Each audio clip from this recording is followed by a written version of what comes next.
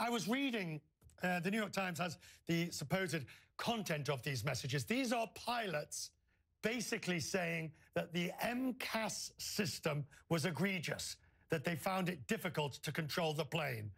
This should have been given to the FAA sooner. It should have been given to them immediately. I mean, it should have been discussed at the moment that they were making that determination. I mean, I think this is really quite damning, and you know, the CEO is now getting ready to testify before Congress, perhaps on both Wednesday before the Senate and Thursday on the House. I mean, that's kind of like singing for your supper, Richard. This guy's job is on the line.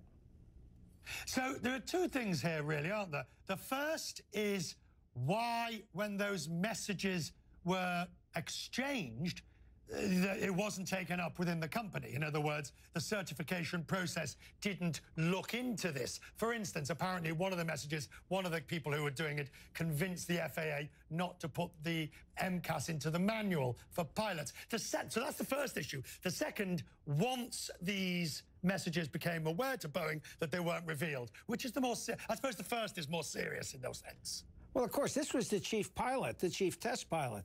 And if he found the MCAS system to be dangerous or to be too strong, I mean, that should have been flagged for the engineers to address.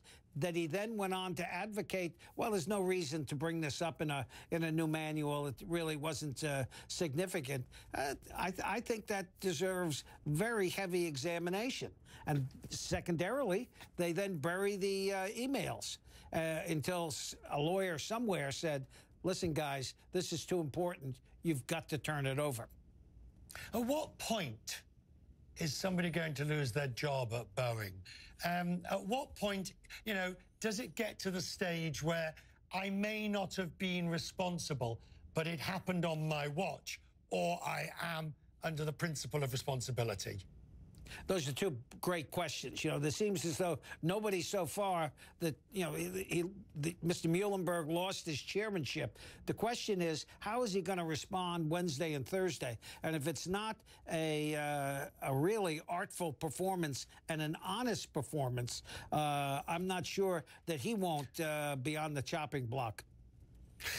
Peter, this is a tough one for both of us. I mean, you obviously is in the industry. I cover the industry. Boeing has did have an exemplary safety record. It spares no efforts on safety. It begs the question: how did they lose their way with the MCAS? That makes all their protestations of safety now, that they will only put that plane back in the air when it is safe, ring hollow. Well, that's going to be the story that business schools and others are going to be looking at for the next generation.